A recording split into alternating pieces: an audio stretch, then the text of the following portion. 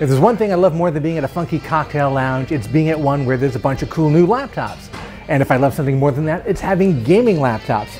And if there's something I love more than a new gaming laptop, it's a new budget gaming laptop. In fact, sometimes a new budget gaming laptop is so interesting, they should just make up an entirely new product line for it, and that is what is happening right here.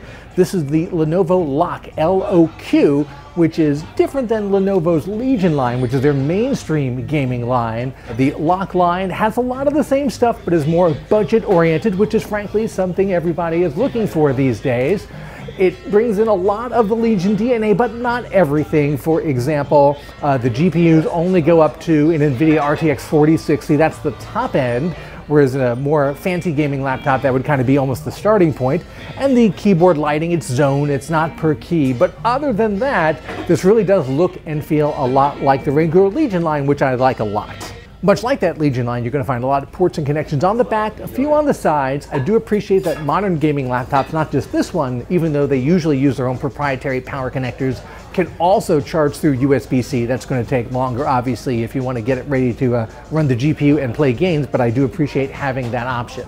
So the LOQ LOQ is going to be available in 15 and 16-inch sizes, and there's going to be AMD flavors and Intel flavors, and actually both of them are going to start at $900. You're going to have to pay a little bit more to get that RTX 4080 like I have in this version right here, and they go up to 16 gigs of RAM and 32 gigabytes of storage, but again, all those upgrades are going to cost extra.